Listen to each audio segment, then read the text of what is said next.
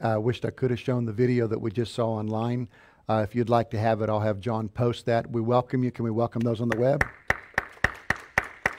If you get a chance, go to that before you actually, well, you're going to listen to the sermon, but it's something that everybody needs to see. Jesus is coming. I'll say that again, Jesus is coming. And the question that the Lord put upon my heart to ask you today is, are you ready? Are you really ready for His coming? You know, for the last 36 hours, I have been in such warfare and turmoil in my spirit, to the point that all I could do was just lay down, because I really couldn't even stand. I was so tired and so overwhelmed by just what I was sensing, what I was feeling. And I was questioning the Lord and saying, Lord, what do you want me to preach on? What do you want me to share with in the body of Christ? Because saints, I'm going to tell you this, I have nothing to share unless He speaks. You know, we can find great riddles. We can find great stories. We can talk about great things that the Word talks about. You know, I can give you tours of Israel. It's all great stuff. But unless God's in the midst of it, it's only just stuff. It could be only religion. Amen? And so the Lord woke me up this morning, actually at 11:59. I had nothing from the Lord other than warfare. So I got up until 1:30 this morning, and I just felt no leadership to go anywhere other than just this weight that was upon me.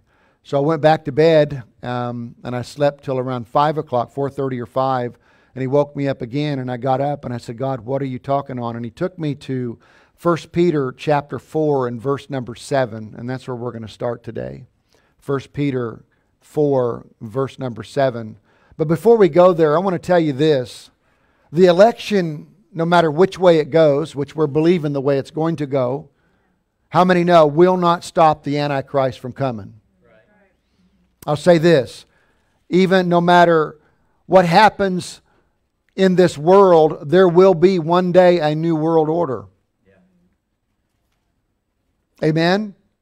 And I will say this, no matter what man or church does, there will be an end. And there's not a thing anyone can do to stop it. It's already been spoken. God has already said it. That pretty well settles it. Amen? It settles it. Jesus is coming.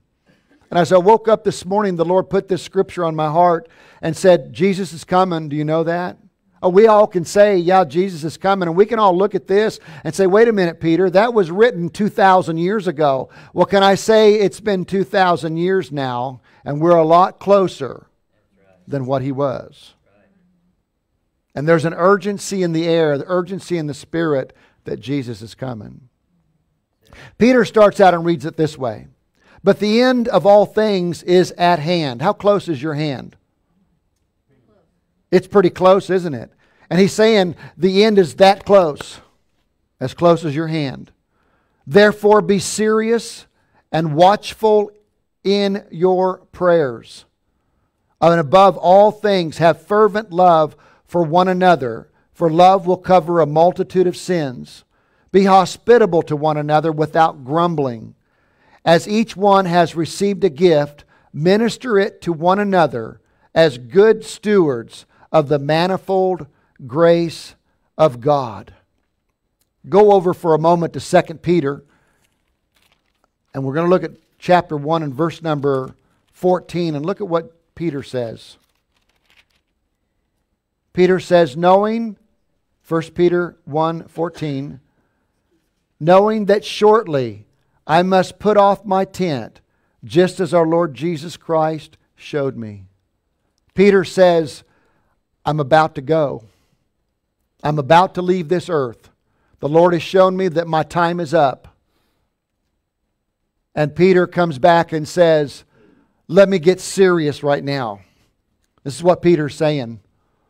Now that God's shown me that I'm about ready to pass, I'm ready to go on and be with the Lord, we need to take a close look at the end of all things is His hand.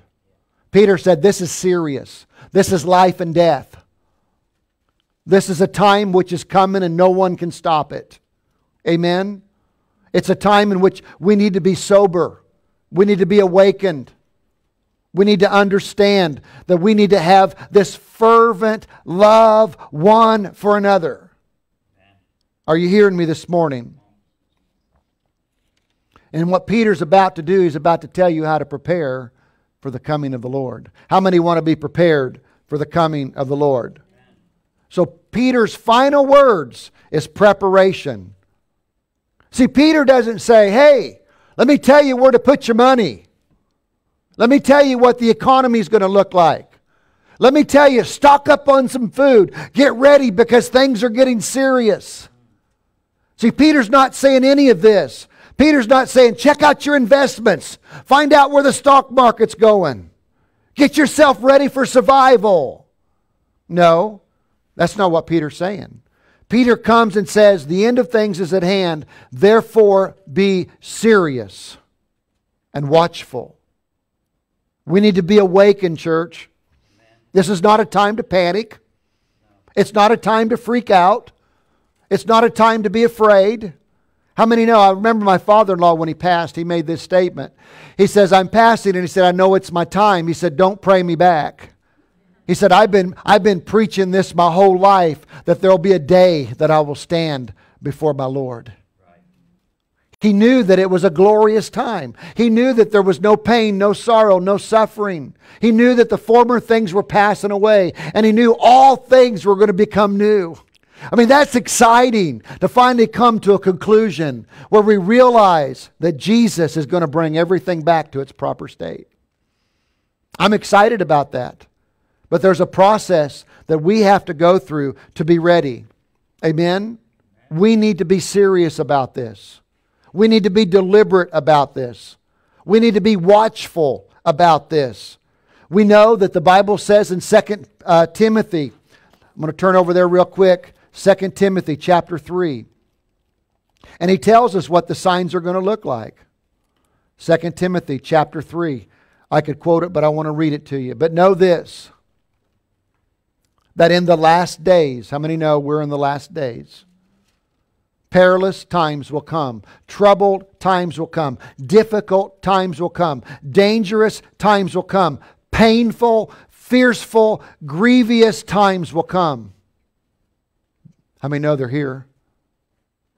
Look what he says. For men will be lovers of self rather than lovers of money, boasters, proud, blasphemers, disobedience to parents, unthankful, unholy, unloving, unforgiving, slanderous, without self-control, brutal, despisers of good, traitors, headstrong, haughty, lovers of pleasure rather than lovers of God, having a form of godliness, but denying its power. And from such people, what does he say? Turn away. See, these are people that have chose to walk like the world and they don't want to change. They have made a decision, as Mary had said one time, they drew a line in the sand and said, I'm not changing. I'm going to stay right on course with where I'm at, because they don't believe what we believe. They don't understand that there is an eternal damnation that comes by not knowing Jesus as personal Lord and Savior. Amen? Amen?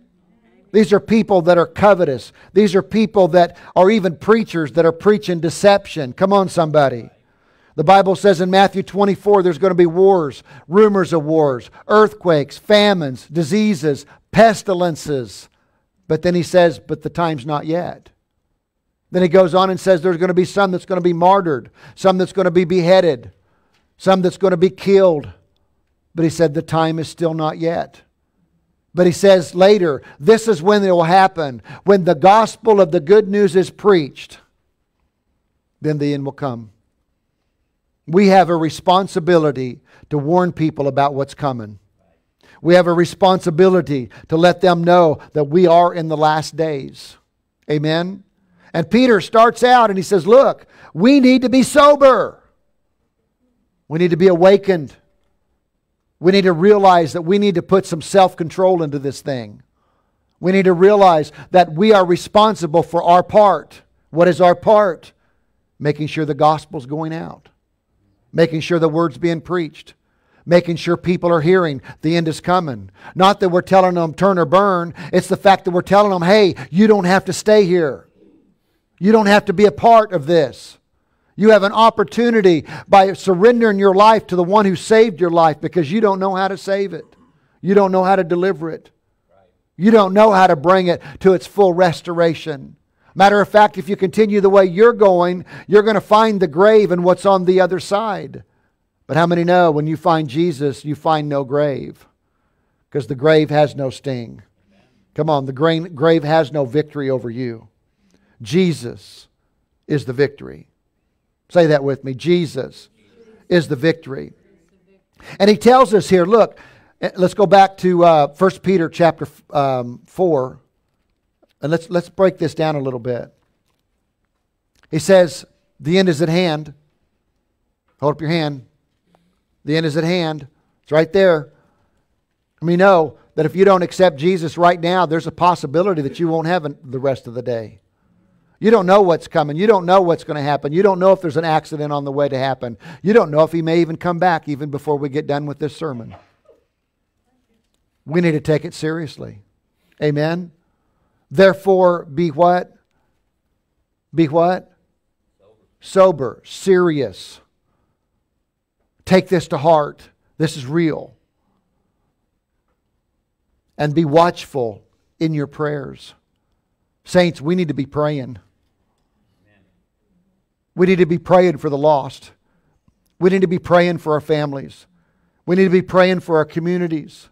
We need to be praying for our friends, our relatives, our loved ones. And we need to be praying for those we don't know.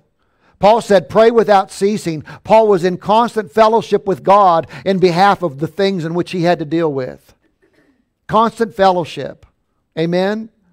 And I believe that we're in the days and in the last days, and we need to walk with the leadership of the Holy Ghost. See, without the leadership of the Holy Ghost, it's your leadership living your life for you. But when you're walking with the leadership of the Holy Spirit, He's constantly convicting and leading and guiding your heart and guiding your spirit to what the next step is. You can discern it. You can sense it. You know, the Bible says that when you really walk with the Lord, He directs your path. So if He's directing your path, He runs into people like Jimmy Mills that she's over ministering to, and Jimmy has a heart attack and has to go to the emergency room and possibility of open heart surgery. But how many know her being there helped make sure his heart was right? See, our being here in this land, we need to wake up. We need to be sober. We need to be self-controlled. And we need to be ready right now, prayerfully seeking what God wants us to be about. It's life and death. My mother was sitting in a chair one day, and she was talking to my little brother that was in Wichita, and she was telling him all the things she had learned about the gospel and the good news of Jesus Christ, and kept saying to him, Ronnie, you need to turn your life over to Jesus. Ronnie, you need to give your whole heart to Jesus. Ronnie, and she's telling him all this stuff, and right in the middle of it, she stops. And she just realized that she hadn't turned her heart over to Jesus. That day, sitting in my chair, telling my little brother, my mother telling my little brother he needs to give his heart to Jesus, got radically saved. Come on, somebody. I don't know how God's going to do it. I don't know when He's going to do it. One's going to plant, one's going to water, but God promises there will be an increase. I had a young man by the name of Jerry Blackwell. Loved the brother. But boy, he was messed up. But you know, I kept pursuing him. I kept praying for him. I kept loving him. One day I went by to pick him up because he'd been working with me, and we had to go to Girard, and he worked with me. And the next day I really needed him because what we did that day meant there was more work the next day because we were preparing for the big job. I went by his home and he wasn't there. I told his wife, "Where's Jerry?" He says, "Oh, he ran off with some girls last night. I don't know when he'll be back." 2 little kids at home. Her heart was broke. Oh, I was ticked off at Jerry. Oh, I was madder than a hornet. You know, thinking about me, thinking about what I needed, thinking about how much I needed him in my day that day. And you know, I went to work and I had a terrible day. Why? Because my attitude was off. I wasn't being sober. I wasn't being diligent. I wasn't really thinking about anybody else but myself. I got to that job, and I mean, it was a hard day. I come back home. I was real late that night. I got up the next morning, and I have to pass right by Jerry's house. And I said within myself, I am not stopping. I am not stopping. I am going to drive on by. You know, he hurt me. He let me down. He did these things against me, and I'm just going to travel on by. I want to tell you what happened. I'm driving along, and all of a sudden, my foot hit the brake. My wheels turned into his place where he was living. Matter of fact, right down here on West 7th when it was Roach Coach Motel. Remember that? Pulled right there in front of his place, and I'm sitting there stunned going, what just happened? I walk up to the door. I knock on the door. And Jerry comes to the door. And oh, he had his head low. And I said, Jerry, are you okay? He goes, yeah. I said, you want to work today? He goes, yeah. Well, I had a 45-minute drive to Girard. I had his undivided attention. I got to show the love of God. I got to share the gospel of Jesus Christ. Well, of course, he said that day he wasn't ready to accept Christ.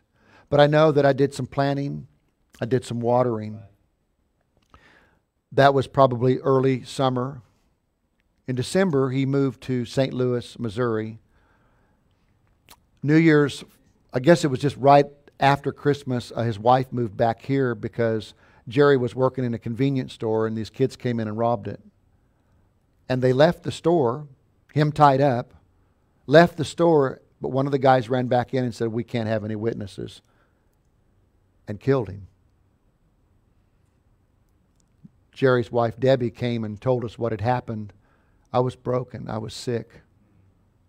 I was like, oh God, how could Jerry pass like this? I don't really know if he really accepted Jesus or not. Well, my pastor, Spirit-filled, Lewis Threaton, left a message on my answering machine that day while I was at work grieving over Jerry all day. And he said, don't forget, and he said, I don't know why I'm telling you this, one will plant, one will water, but God promises an increase. I knew that day that I'm going to see Jerry again. I knew I planted. I knew I watered. But let me tell you, if I wouldn't have planted and I wouldn't have watered, what could have been the outcome? But I knew that day that I had to wake up. I had to be sober. I had to be watchful. I had to take this relationship with God seriously. Saints, I don't think Christianity takes this relationship with God very serious. I think many of us are just living our lives, paying our bills, getting our paychecks, balancing our checks and balances in house, home, and all the things we have to do, instead of realizing this is life and death information. You, like Peter, has a day in which you're going to pass and go be with the Lord. You don't know if it's today, tomorrow, next week, but it's coming soon. Just like it is with the world that needs to know that Jesus is coming and it's at hand. Are you hearing me this morning? James chapter 5, verse number 17, I think it's 17 and 18 says, be patient, walk in peace, don't give up until the coming of the Lord. I'll say that again. Be patient, walk in peace, don't give up until the coming of the Lord. I'll say that again. Be patient, walk in peace, don't give up until the coming of the Lord. I'm going to say it again. Be patient. Walk in peace. Don't give up until the coming of the Lord. We have a fight that we're in, and we win. Amen. It goes on and says, see how the farmer waits for the precious fruit of the earth, waiting patiently for it until it receives the early and the latter rain. Say early and latter rain. You also be patient. Establish your hearts, for the coming of the Lord is at hand. I'm telling you, saints, we've had a former rain, Acts chapter 2. But we've got a latter rain that's coming. And we need to be a people ready for the latter rain. How are we going to be ready for the latter rain if we aren't planting and watering? Because if we're not planting and watering, there's no reason for a latter rain. Because think about it. In Old Testament, the early rain came and the seed was planted. It watered the seed so the leaves could produce. In the fall, the latter rain came to finish off the crop for the harvest. In the Spirit, God is doing the same thing. We've had an early rain, and the latter rain is about to come to those who are prepared with their leaves, come on, with their fruit, with their gifts of the Spirit, so that the world can experience Him. And He's looking for you. And He's looking for me. Amen? You know, I read an article the other day that CNN and New York Times and all of these Wall Street people are going to yoga. They're meditating. They're knowing something's coming. So they're trying to find peace. We tell you what, there's no peace in that. Amen? The only peace that we can ever have is to find a secret place of the Most High God and dwell under the shadow of the Almighty. See, we know when they say they're going to go into their yoga room, all we need to do is tell them, we're going to go into the room where the King of Kings and the Lord of Lords is at. We're the Alpha and the Omega, the one who has the beginning and the end. Hallelujah. We're going into a place where we can be sober, where we can be watchful, and where we can hear from heaven what our part is to be until He comes. Because saints, they're doing yoga for them. We're going into the secret place for Him and for them. Because it's not about us. And Peter knew this. And Peter says, above all things, we need to be prepared. Above all things, we need to think about what it takes for people to survive. And above all things, we don't want to walk in the wisdom of the world. We want to walk in the leadership of God. And Peter is telling us this. The end is coming. Be serious. Wake up. Be watchful. Stay praying. You know, a prayerless church will never accomplish anything for God. That's why I'm calling us to prayer. Next year, it's all about praying. It's all about seeking God. It's all about seeking what He wants. It's all about being right in the middle of what He wants accomplished. And how many know we're not going to do that without prayer? I talked to the pastor a couple years ago in James River in Nixa. And the question was asked him, what was it like when you first started your church? He said, I'll be honest with you. The elders came to me and said, do you think that you can take over 100 people and make it 1,000? He said, I'm going to be honest with you. I don't know how, but I think through prayer God does. How many people are they running at James River between all their campuses? Do you know? 20,000 people?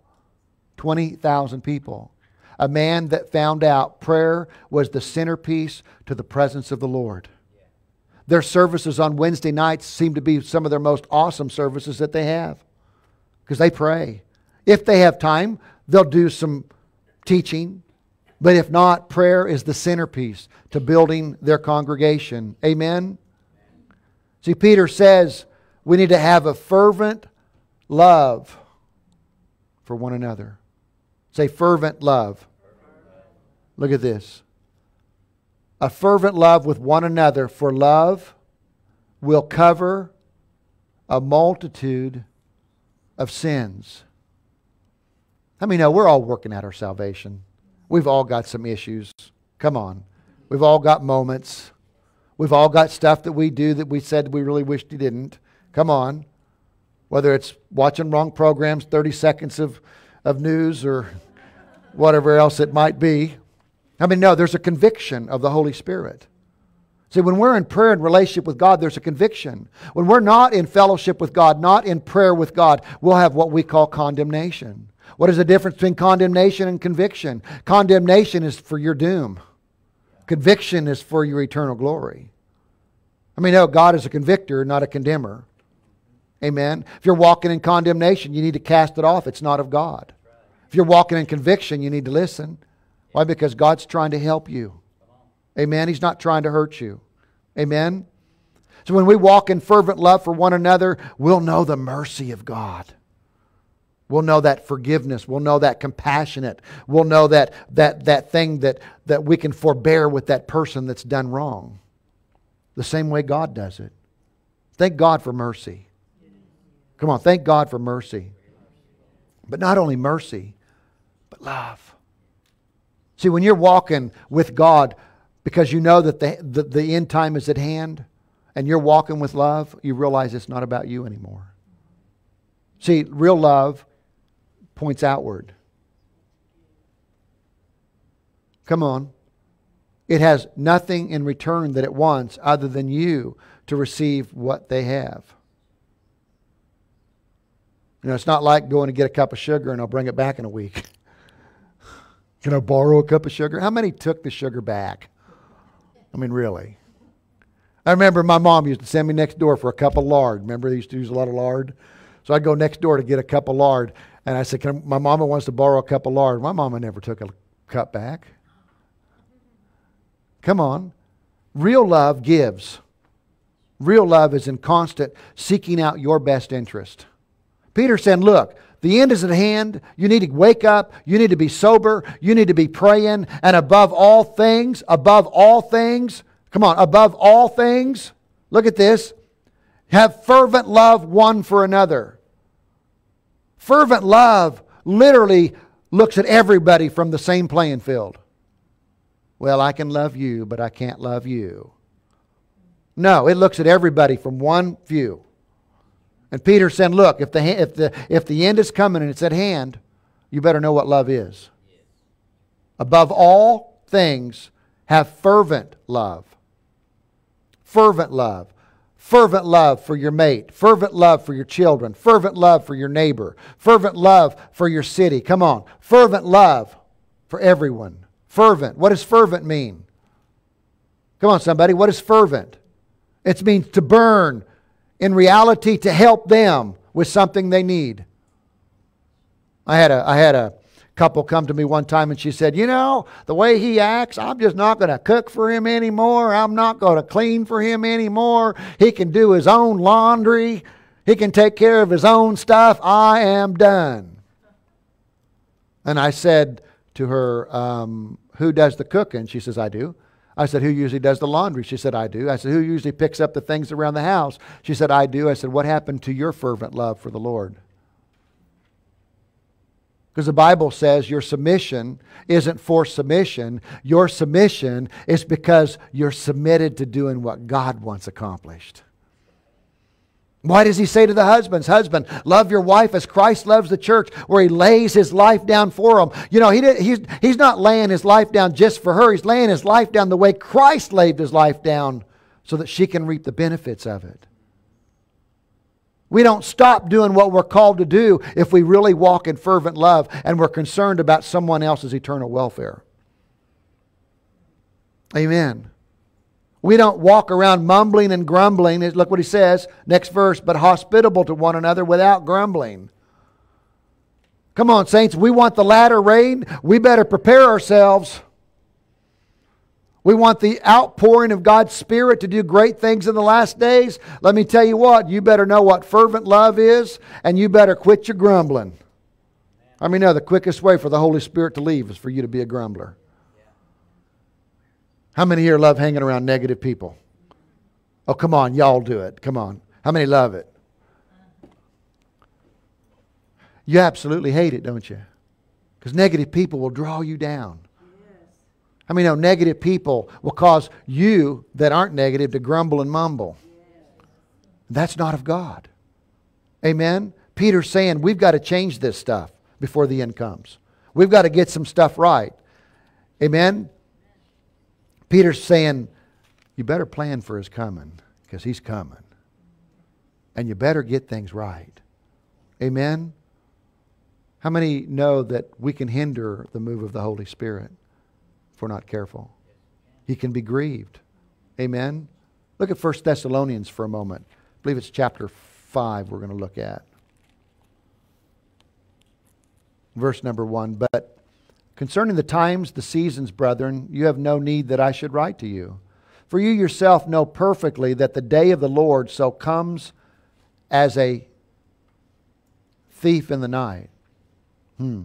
For when they say peace and safety, then sudden destruction comes upon them, as labor pains upon a pregnant woman, and they shall not escape. How many know if you're pregnant, that child's going to come? You ain't going to hold that child back. Amen? But you, brethren, are not in darkness, so that this day should overtake you as a thief. You are all sons of light and sons of day. We are not of the night nor of darkness. Therefore, let us not sleep as others do, but let us watch and be sober. For those who sleep, sleep at night, and those who get drunk are drunk at night. But let us who are of the day be sober, putting on the breastplate of faith and love, and the helmet of hope of salvation. For God did not appoint us to wrath, but to obtain salvation through our Lord Jesus Christ, who died for us, that whether we wake or sleep, we should live together with Him. Therefore comfort each other and edify one another, just as you also are doing. Is that what you're doing? Are you comforting? Are you edifying? Are you lifting other people up? Are you looking for ways to overlook the fault and start showing them the good of what God wants to accomplish? Or are you always fault finding, grumbling, mumbling, telling somebody else what they need to change or what they need to do? Amen. Come on, what did Peter tell us? We need to pray. We need to be awakened to our prayer life to learn how to have a fervent love for that person. I asked a brother this morning how someone was doing, and he said, they're just lost. He didn't say, oh, they got this problem and they got that problem and they're doing this. No, what did he say? They're just lost. And you can hear it in it. People are lost.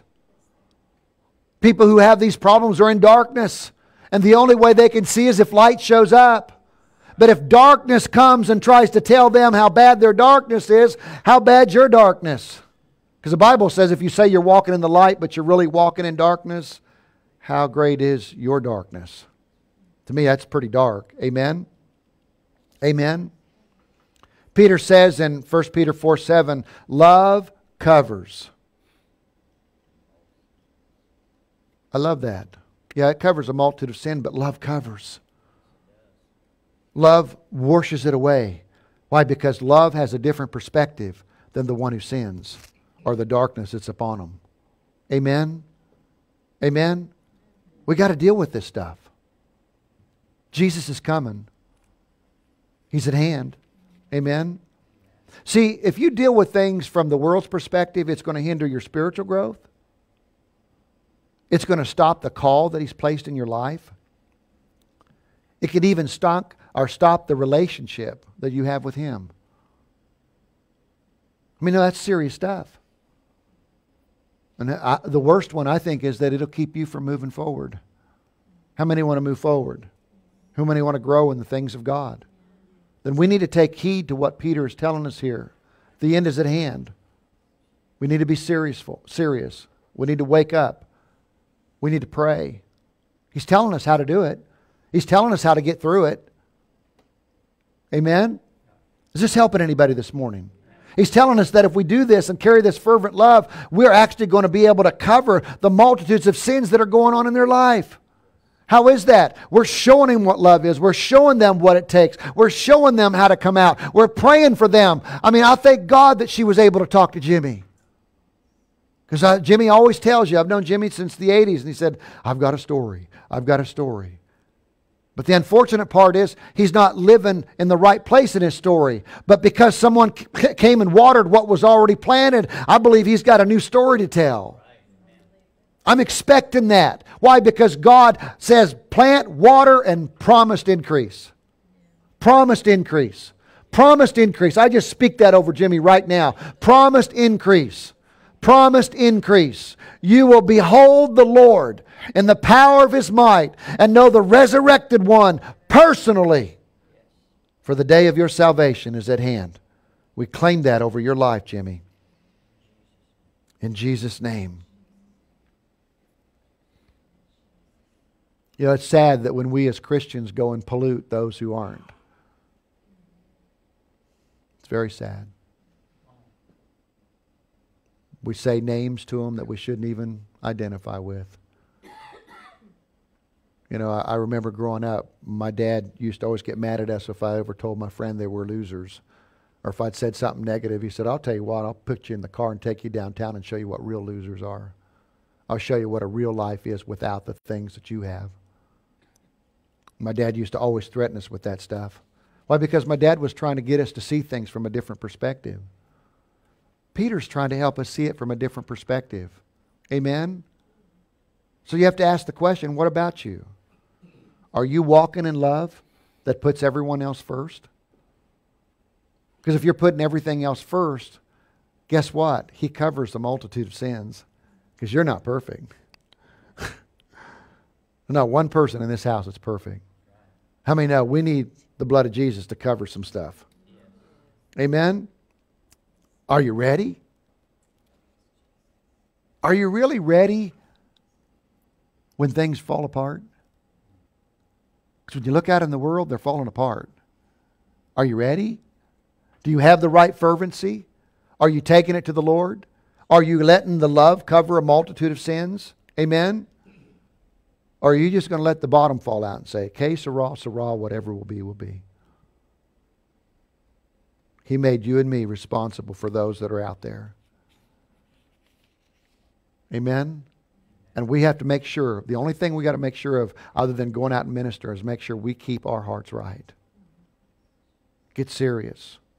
Wake up. Realize how serious this is. Realize how much love He had for you and how much love to one another. Be a good host. Be a person that no matter what you do, you're willing to go the extra mile. You're willing to give a little bit more. It's life and death. It's what's going to make it or break it. I tell you, it was awesome when I met Linda because, of course, I was a Jehovah's Witness and she's a born-again Baptist-costal. Raised Baptist, became Pentecostal, so she's a Baptist-costal. And we used to go toe-to-toe in Scripture. Oh, yeah. We'd go toe-to-toe and the fire alarms would go off. We'd go toe-to-toe and the phone would begin to ring. We'd go toe-to-toe and sirens would come down the block. I mean, always something trying to bring a distraction. You know what I'm talking about? Because that's exactly what the enemy does. He wants to distract us. He wants us to get busy. He wants us to focus more on us and what we're going through and forget everybody else because I'm trying to work out my own salvation. You can't work out your own salvation. Jesus is the only one that knows how to work it out for you. And when you're about His business, He takes care of you. It's a kingdom principle. Put the kingdom of God first and all these other things will be added unto you. Amen? You know, Peter understood what it was like in his last days. Matter of fact, scholars believe he had one pair of shoes, one change of clothes. Come on. And how many know he lived from moment to moment on the food that he had to eat? Isn't that what Jesus told him? Take nothing with you. Here I walked through my house yesterday and I was going, God, I've got a lot of stuff. Stuff that I don't even need. Stuff that just sits on the shelf that I gotta move around every once in a while just to make it look clean. And here Peter is, he's got very little. And he's going, hey, Jesus is coming. So I'm not going to tell you about stuff. I'm not going to tell you about investments. I'm not going to tell you about money plans. I'm not going to tell you about stocking up on food. Why? Because he knew where his help came from. He knew who he trusted in. Amen? And he knew that we had to forgive one another. And he's telling us here, we need to learn to forgive. I've got some people in my life that I pray for every day that forgiveness would come. If they walked into this place, I can tell you right now, I have forgiven them. My prayer is they'll learn to forgive me. I had a person the other day that I just felt like I just needed to call and just talk with. And most awesome conversation, reconciliation. And it wasn't the fact of who did wrong. It was the fact that I knew that it wasn't right. Isn't that really what you do when there's unforgiveness in the house? You know, if Matt hurt me, and I knew Matt hurt me, but Matt really didn't know he hurt me, it would be very difficult for him to call me. So what do? I call him. Right? It's important that we recognize what we're supposed to do. The Bible says in Matthew 6, don't worry about your life. Just as I've taken care of the birds of the air, the lilies of the field, how much more will I take care of you? He even likens that to Solomon's temple, arrayed in his glory. Amen? Just as God takes care of all that, He'll take care of you. Don't worry about investments. Don't worry about money. Don't worry unless God tells you one way or another. But let me tell you what, saints, we need to be concerned about Jesus is coming. And we need to take this very seriously. Because Zechariah prophesied that there would be a former and latter rain. And how many know if we're positioned right, we will experience the outpouring? How many want to experience the outpouring? So, to experience the outpouring, guess what? Peter says here. Pray, Say it with me. Pray. Walk in fervent love with one another. And love covers a multitude of sins. And he doesn't stop. He says, be hospitable. You know, if your enemy came up to you, could you be hospitable? You should. Amen. Choose to bless them, not curse them. Choose to like them instead of retaliate. Speak words of blessings instead of words of condemnation. I mean, no, there's only one convictor, and his name is Holy Ghost. There's only one teacher, his name is Holy Ghost. Right? Who teaches you? Holy Ghost. You might hear sermons and hear clips from the Bible, but let me tell you, it goes in, you chew upon it, you mutter on it, you think about it, and then it becomes a spiritual thing. Remember, faith comes by hearing and hearing the Word of God. So how does it come? First, you have the Word, it's spoken, you hear it, you chew upon it, you bring it to your memory and your processing, and then your spirit man goes, that was Daddy. And it takes it and holds it. Say like 1 Peter 2:24, by the stripes of Christ I'm healed. I mutter on it, I chew upon it. Oh, wait, he said what he was beaten for, and the stripes that was on his back, and by those stripes I'm healed. And the spirit man goes, that's Dad. So the more you take it in, the more you build the spirit man, the more the spirit man comes out instead of you. Amen? So we need to, what does it say? Be hospitable to one another. And I want to say this, saints, very strongly. Stop your grumbling.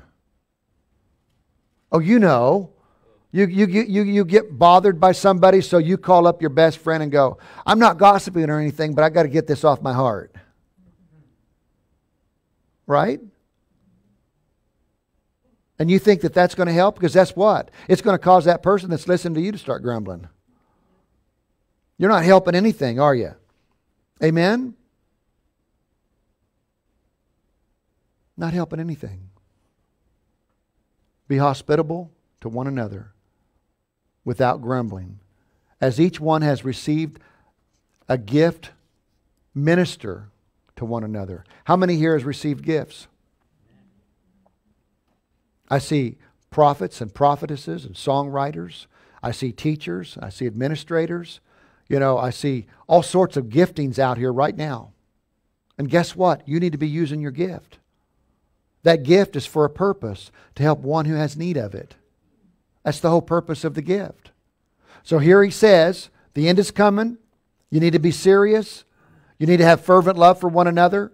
You need to make sure that that love covers a multitude of sins. He says to be hospitable without grumbling. Watch what you speak. And as each has received a gift, minister it to one another. I love ministering the Word because I love the Word.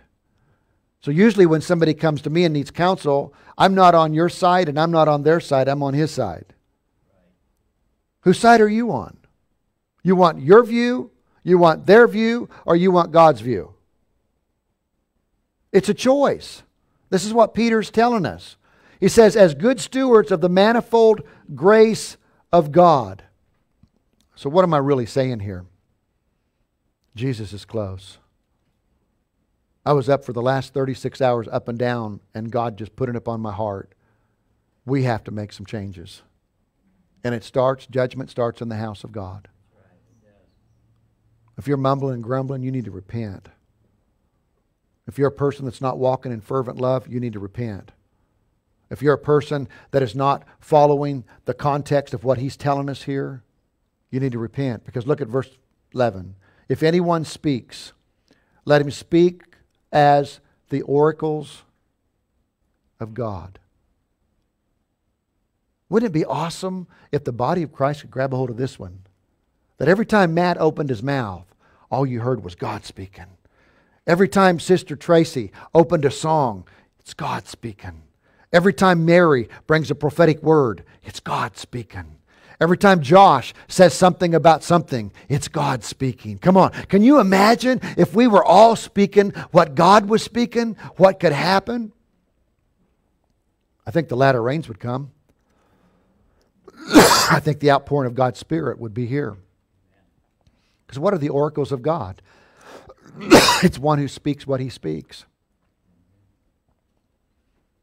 The one who stands in behalf of the one that he follows. Let's go this way. It's a prophetic word that changes things. You know, a drug addict that's out there on drugs, they can have hope. A lesbian, a homosexual can have hope if you'll share that hope. God loves them. He don't love the sin, but He loves them. Amen? All we do is highlight the sin instead of the love that should be with it. That's why they struggle with Christians, is because they feel we're condemning them and we're not loving them. But how many know it's the love of God that'll lead them to repentance? Is this helping anybody today? Jesus is coming. Thank you, Jeanette. If anyone ministers, who's that? Anyone. If anyone ministers, let him do it as with the ability which God supplies, that in all things God may be glorified through Jesus Christ, to whom belong glory and dominion forever and ever. What is Peter saying? Jesus is coming. And we need to be about His business. We need to carry fervent love for all. We need to pray. We need to realize that we've been graced with gifts as stewards of God, and that the words that we speak, we better be careful, because our words as Christians should be the oracles of God. Look at the last verse. If anyone ministers, let him do it as with the ability which God supplies. You know, when I married my wife, I told her, I said, you know, I love you today, but I'm going to love you more tomorrow. I had a challenge. My challenge was to love her better today or tomorrow than I loved her today. I've got a big challenge. I challenge you today to love the people around you tomorrow better than you loved them today. I guarantee you lives will change, because everybody in the world is looking for love. Everybody in the world. Why do you think they're doing what they're doing? They're trying to cover up what they feel within themselves because they don't feel loved. But when you truly love, that's when they're totally delivered. For God so loved the world that He gave His only begotten Son, that whosoever is who? Shall believe what? On Him. How are they going to believe on Him if we're not sharing Him? Amen? So today I'm going to challenge the conclusion of our service to prayer. I've asked different ones to come. Trev, if you'll come. I'd like us to pray that God would forgive us for the ought that we carry with one another, and that God would change our hearts. I like to say it this way with our congregation is, if you're going to truly be a child of God, walk in instant forgiveness.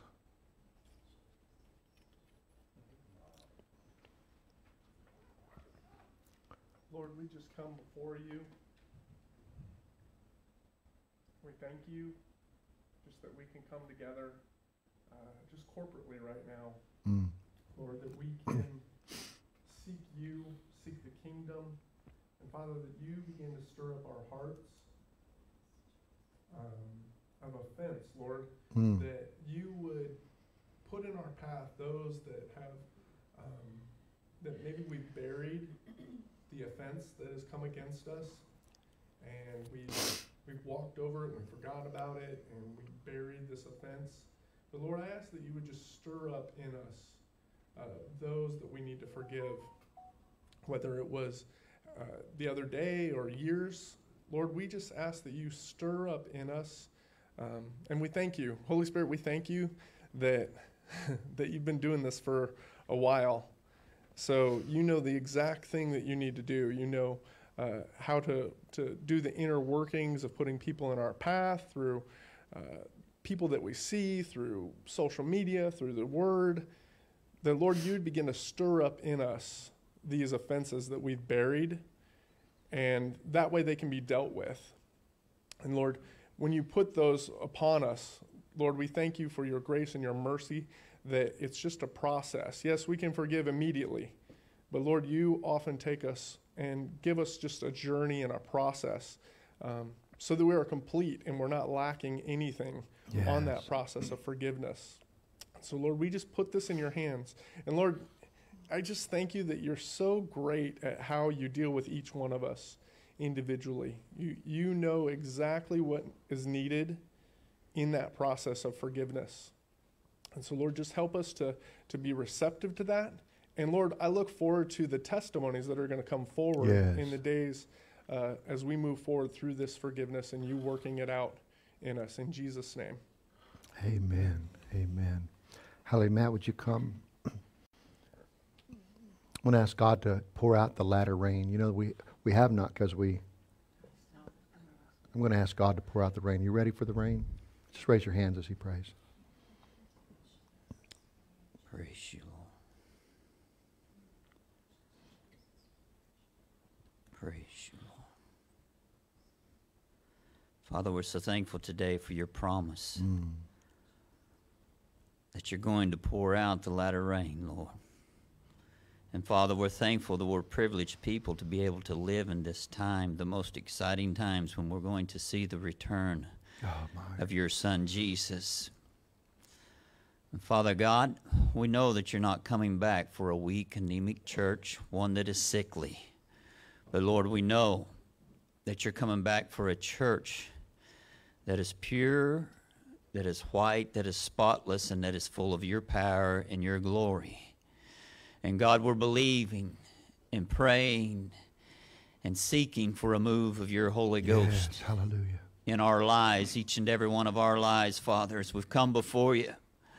Lord, as we've laid ourselves bare, as we've repented, Father, as we've repented, Lord, of the things, of our faults, our failures, our shortcomings. God, we believe that you're going to accept our pure, clean hearts and you're going to send a move of the Holy Ghost like we have never seen before, Yes, Father. Lord. Come, Holy Spirit. God, we know that you're going throughout the land searching for those that you can lay your glory upon. Father, that you're searching for your Elijahs and your Elishas who will walk in the power and the anointing of your Spirit. You're searching for your Daniels, Lord, who will not hear to the king's decree, Father, but we will seek you in prayer, that we will be on our faces before you, O God. And Father, you're looking for your Shadrach, Meshachs, and Abednegos who will not bow a knee to the king's image, Father, who will not bow to this world or its systems, Lord, but will stand boldly and will stand strong. And Father, we know they're in, even though they went through the fire, even though they was placed in the furnace. You was there with them, Father. And when they came out the other side, it says that the smell of smoke was not even upon them, Hallelujah. Lord, because you were there with them. And God, we don't know necessarily what the days are ahead for us as individuals, each and every one, but we do know that you're in control. And we do know that you're going to send a move of your Holy Ghost, that you're going to send the latter rain.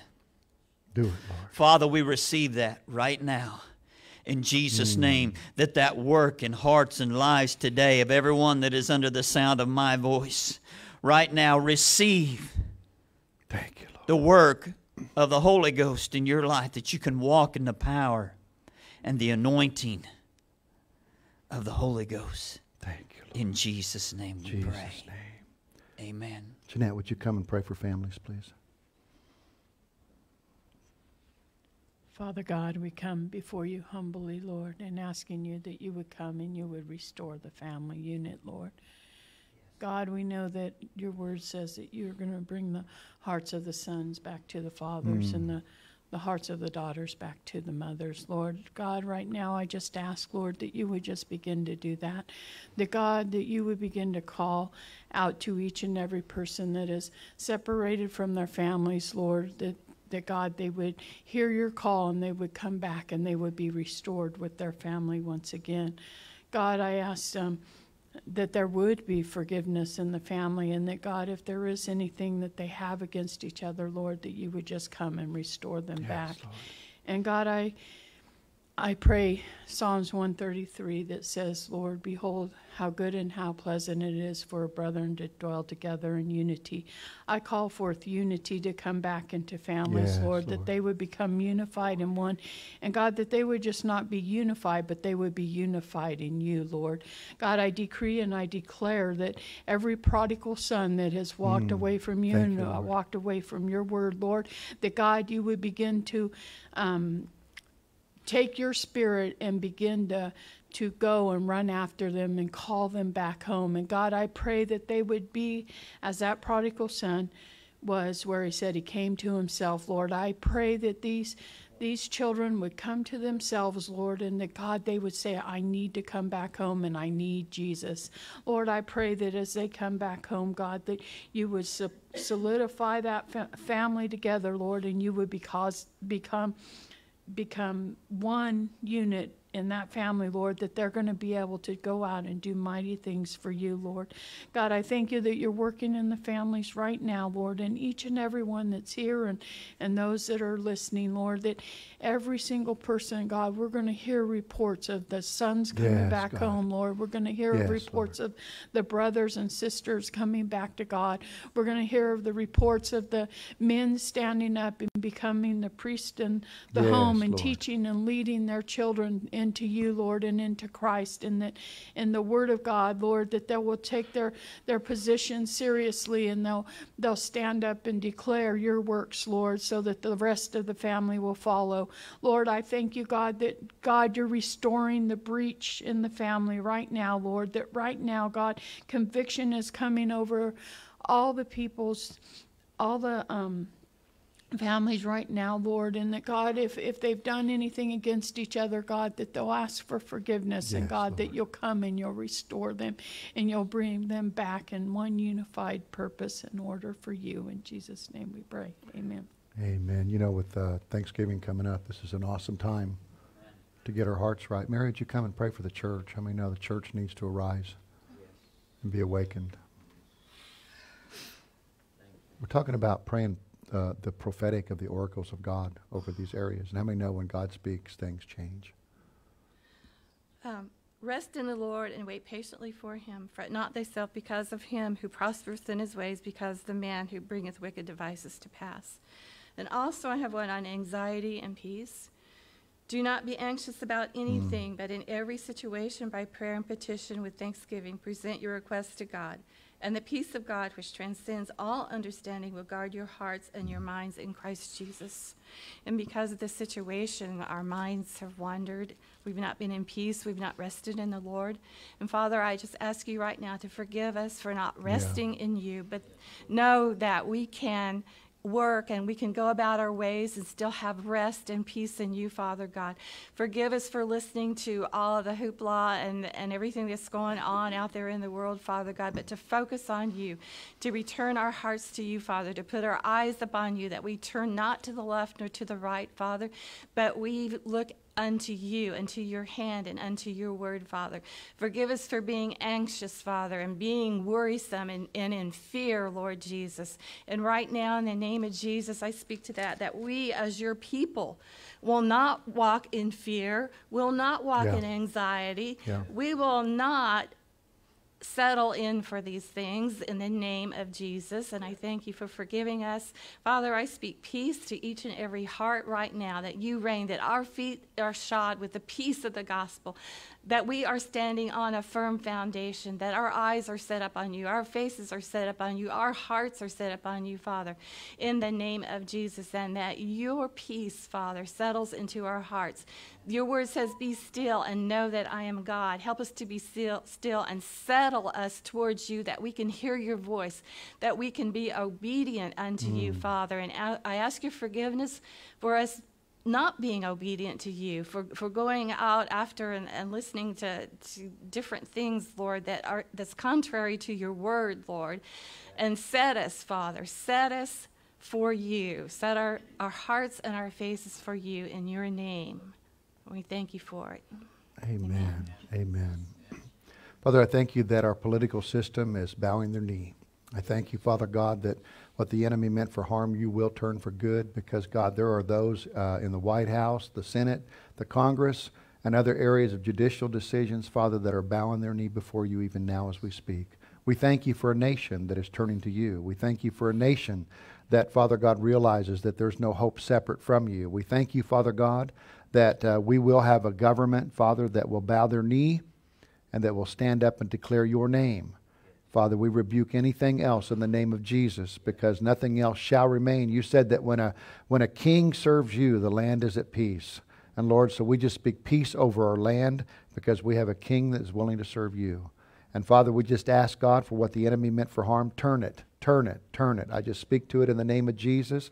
Reveal it, reveal it, reveal it, and shine your light upon it, so that, Father, the rest of the world can see you. God, we desire for those who are in darkness to come to the light. And so we ask, God, that you would do a change in their hearts. Take the stony heart out and bring a heart of flesh. And Father, we'll give you praise for what you've already done. In Jesus' name. And all of God's people said, Amen. Amen. This is our time, saints. This is our time. Jesus is coming, and we need to be sober, and we need to be ready.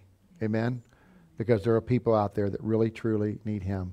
But there's one thing I know for sure, is without Jesus, we're lost. We have no hope, because He is the way, He is the truth, He is the life. And I say that to you that's online. If you don't know Jesus as your personal Lord and Savior, you know, it's one thing to be born on earth, but it's another thing to be born in heaven. And to be born in heaven, you have to accept the way in which God provided for you. And that is saying, Jesus, be the Lord of my life. Come into my heart. Change me, help me to be more like you. And then receive the Holy Ghost. Because it's one thing to receive Jesus as Lord and Savior through the death, burial, and resurrection, but it's another thing to be filled with the Spirit. I always call it a gun without bullets. You've got the gun when Jesus enters your life, but you put the Holy Ghost in there and you got the bullets or the power to do it. And so I just ask you to receive. If you haven't received into your life, all it takes is for you to set some time aside, give it to Him, and let Him come in. He'll take care of the rest. We love you, and we'll look forward to seeing you next week. God bless you.